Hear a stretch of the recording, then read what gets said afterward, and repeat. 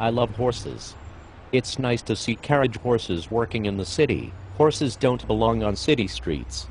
New York City is the worst place for a carriage horse. I'm pretty sure they live in the park. No. They live in cramped stables.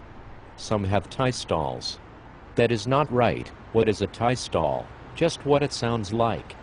A stall just large enough to hold one animal, usually tied at the neck by a rope. But I thought the carriage drivers loved their horses.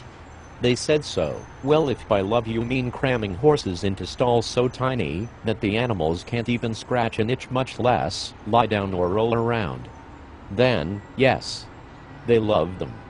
But they get to be outside a lot. Some have never seen grass, except a glimpse of it in Central Park. I'm pretty sure that the carriage horses live in luxury. The city makes sure of that. No. The stables are as far as 2 miles from the park. They are fire traps. The horses travel up to 4 miles to and from work in heavy traffic. I don't believe you. I want to see a stable, by all means.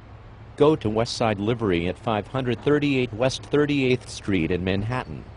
Take a camera. I will. But I'm pretty sure that the horses are treated well. Westside Livery is a fire trap that has a steep ramp that the horses must climb.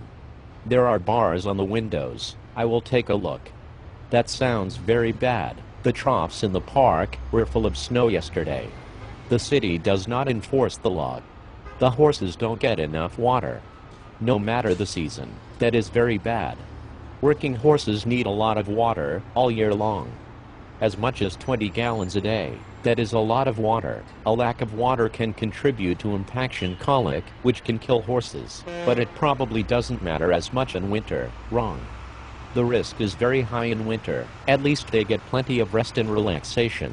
No, the stables are not compliant with the city's laws regarding stall sizes. The horses get no respite, not even at the stables. Well, at least the horses are retired to farms after their service. No, that is not right. Dozens of horses simply disappear from the city rolls. There is no industry accountability. What do you mean? New York City carriage horses often are dumped at auctions. Kill buyers purchase them for horse meat. I don't believe you. Well, it is true. Didn't you hear about Bobby 2, the New York City carriage horse, who was rescued in 2010 from certain slaughter? Bobby 2 is living out his life at Equine Advocates, a sanctuary in New York State. The coalition to ban horse-drawn carriages, and Friends of Animals, and other activists worked to rescue Bobby 2. He had been a carriage horse at Westside Livery. His owners got rid of him. Many horses are not so lucky as to be rescued, but I love horses. This is not right. No, it is not right.